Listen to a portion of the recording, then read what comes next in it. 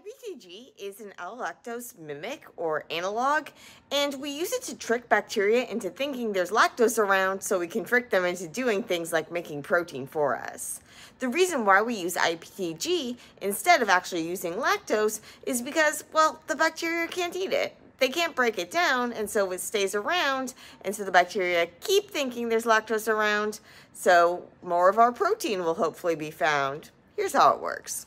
The basic idea of inducible expression using the LAC promoter system, and then we'll get way into the details, is that you stick the genetic instructions for making a protein of interest in front of the regulatory region that bacteria use to decide when to make an enzyme that breaks down lactose. So this protein that takes the sugar lactose and breaks it down for energy use.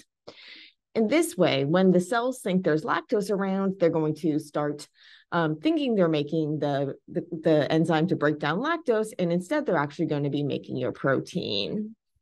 Now, the reason why this works is because bacteria are only going to make this lactose breaker, this beta-galactosidase, when there's lactose to break and not enough glucose. So in this way, we're able to, only when there's lactose around or something that looks like lactose, only then are they going to actually make the thing of interest. And this allows for inducible expression. So expression or making of the protein on demand.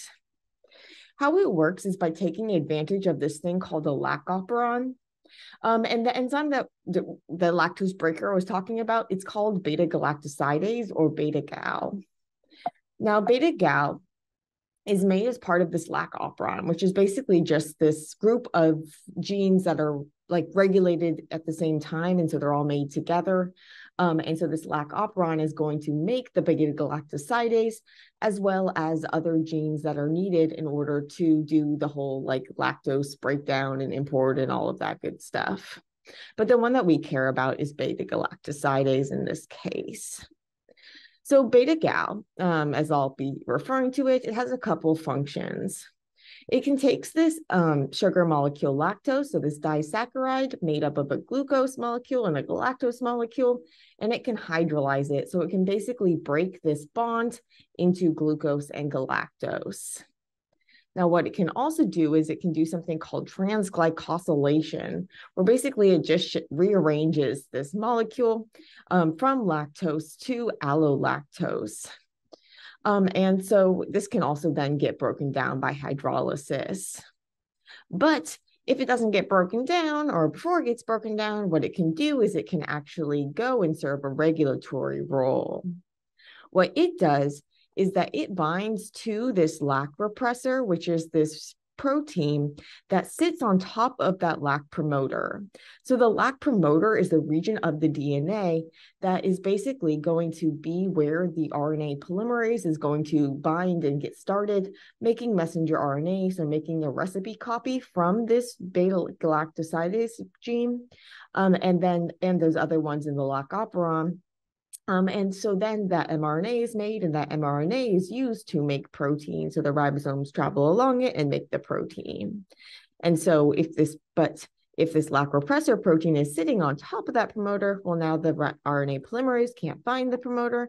And so you're not going to get mRNA made and you're not going to get protein made. And so normally the bacteria don't want to waste their energy making these lactose breaker downers. If there's no lactose around, that'd be like a waste of energy. And if there's plenty of glucose around. So they like this glucose better. So if there's glucose, they're not going to make the protein either. And so there's basically some regulatory things that go on. But this LAC repressor protein is going to be blocking this site. And so if we can get this LAC repressor protein to fall off, well, now we can get expression of this beta-galactosidase. And so when there's lactose around, you get some allolactose. And what the allolactose is going to do is it's going to bind to that LAC repressor and cause it to fall off, leading to the expression of the beta-gal. Now I'm using beta-gal here because that's what's naturally there. And so you have the expression of things in the LAC operon. But really, if you all the information is coming from this LAC promoter region. So we can stick anything in front of that LAC promoter. And then if we trick the bacteria into thinking that there's lactose around, we can induce the expression of something else, some other protein we're interested in. But instead of adding lactose, which those cells could break down, we add this mimic, this analog called IPTG, or isopropyl beta D1 thiogalactopyranoside. Wow, that was a mouthful. So yeah, we call it IPTG. And the reason why we use IPTG is because it looks like allolactose and it can still bind to that LAC repressor, but it can't be degraded by beta-gal, so the levels stay steady. It has this thioether bonds, which basically it can't be hydrolyzed like we got the hydrolysis of this lactose. And so the beta-galactosidase isn't going to be able to break the bond. It's not going to be able to break it down. And this is important because if you added lactose or if you added allolactose, well, now the cells can break it down. And so now you have less lactose around. And so if you have less lactose around, well, then that repressor is going to stay bound. And so you get negative feedback and you'd be stopping the production. Whereas by using this IPTG that can't get broken down, well, now this is going to hang around and it's going to lead to stable levels and a longer term expression. And so this is why we often use this mimic IPTG instead of adding lactose or allolactose. So bottom line, we get this protein produced on demand. Sometimes what we do is we use this kind of like coupled system. If you see something like BL21DE3, where you're using a T7 promoter system, you actually use this LAC promoter to control the expression of a RNA polymerase. But this RNA polymerase isn't the one that we were talking about before. This is actually going to be a RNA polymerase from a bacteria-infecting virus, so a phage. And so this is the T7 phage RNA promoter, RNA polymerase. And basically, it recognizes a different promoter than the bacterial ribosomes. So the bacterial ribosomes are going to recognize that LAC promoter and some other promoters, but they're not going to recognize the T7 promoter. So if we put the T7 promoter in front of our gene of interest, well, now that gene of interest is going to be controlled by the T7 polymerase.